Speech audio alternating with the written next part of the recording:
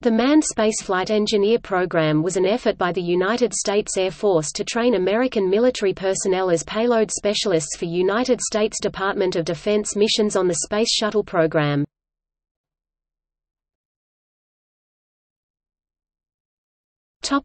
Background. The United States Air Force (USAF) and the National Reconnaissance Office (NRO) of the United States Department of Defense (DoD) participated in the development of the Space Shuttle from its official inception in 1969. To save money, the shuttle was intended to serve as the United States national launch system for all civilian, military, and classified payloads. The DoD influenced key aspects of the shuttle's design such as the size of its cargo bay, and Congress reportedly told DoD that it would not pay for satellites not designed to fit into the bay. The USAF in the 1970s hoped to buy up to 3 shuttles and fly them with all military crews. As with the earlier X-20 Dyna-Soar and Manned Orbiting Laboratory, budget concerns ended the Blue Shuttle program, but the USAF gained the use of up to 1/3 of all launches and the right to requisition the next available launch for high-priority payloads. It renovated an existing launch site at Vandenberg Air Force Base in California to send shuttles into polar orbits and established the Manned Spaceflight Control Squadron. Its personnel monitored military shuttle flights from a secret floor of NASA's Mission Control Center in Houston, ahead of a planned DoD Mission Control Center in Colorado that would monitor an expected 12 to 14 flights each year.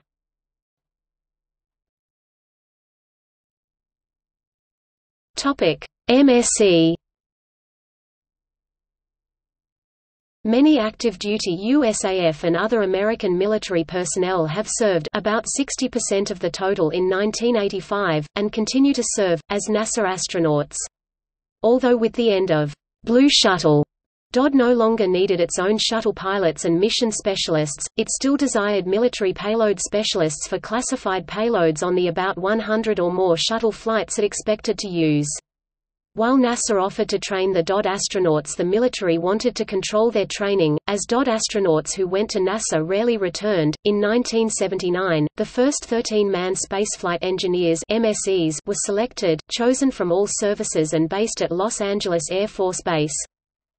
Frank J. Casarino, Jeffrey E. DeTroy, Michael A. Hamill, Terry A. Higbee, Darrell J. Joseph, Malcolm W. Lydon, Gary E. Payton flew on STS-51C, 1985.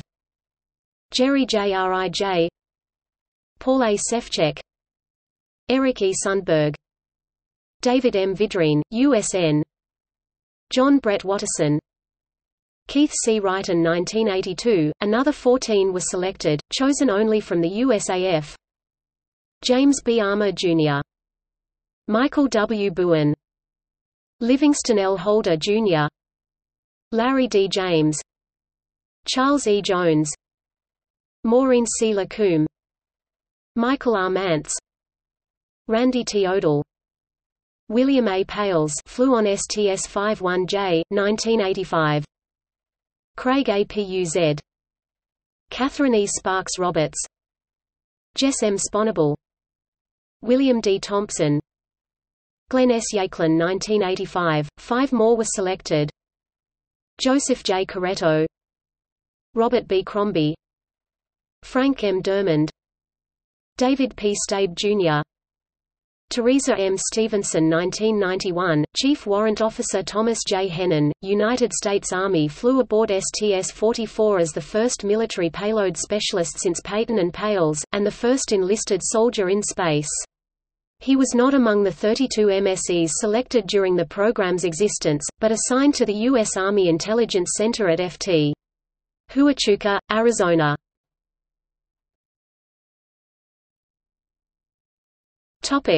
Secrecy. As a civilian agency, NASA typically freely provides details on all aspects of its operations.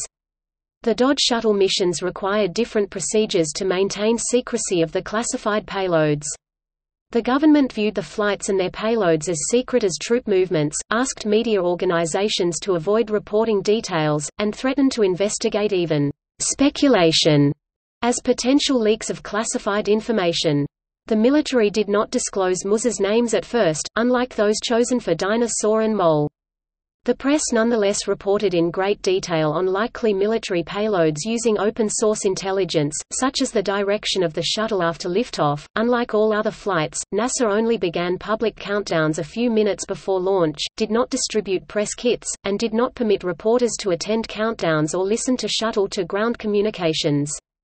A secret USAF NRO Mission Control Center in Sunnyvale, California monitored flights alongside Houston Mission Control. NASA announced civilian shuttle missions schedules and flight routes in advance, hundreds of civilians attended most landings, and loudspeakers played radio transmissions. Only a few reporters and NASA employees, by contrast, attended the classified flight's silent landings.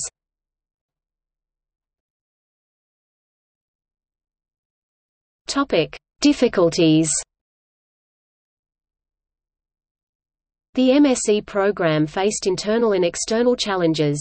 NASA, which early on had a «sour» relationship with the MSEs, was reluctant to assign them to its flights given their lack of NASA training and the need for spots for other payload specialists. Internal USAF debates on the usefulness of manned spaceflight to the DoD caused uncertainty for MSE personnel. New regulations in 1984 that strongly encouraged USAF personnel to move to another assignment after 4 years caused many early MSEs to transfer out of the program, with only 9 active by late 1985.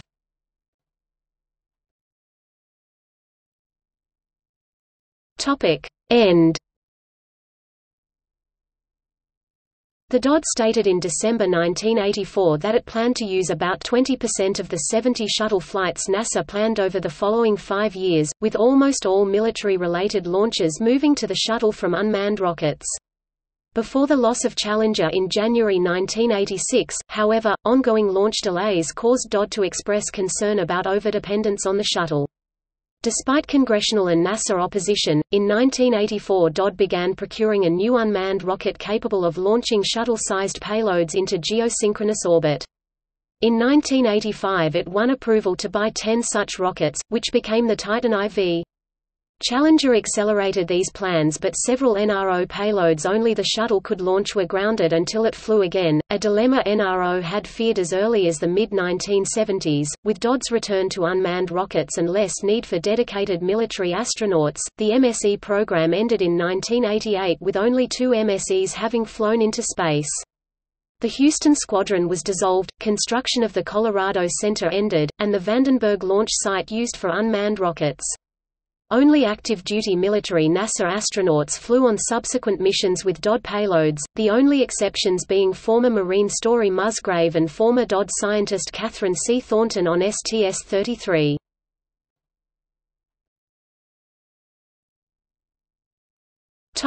Shuttle missions with classified payloads.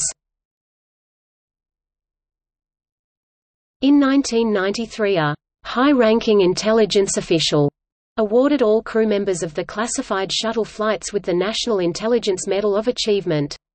The astronauts were permitted to wear the medals in public and discuss details of their flights that appeared on the medal's citations.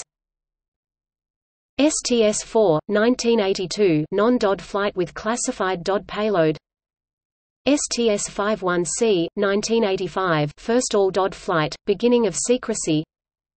STS-51J, 1985 STS-27, 1988 STS-28, 1989 STS-33, 1989 STS-36, 1990 STS-38, 1990 STS-39, 1991 first unclassified DoD flight, only one payload was classified.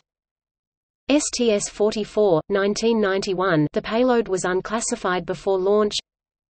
STS-53, 1992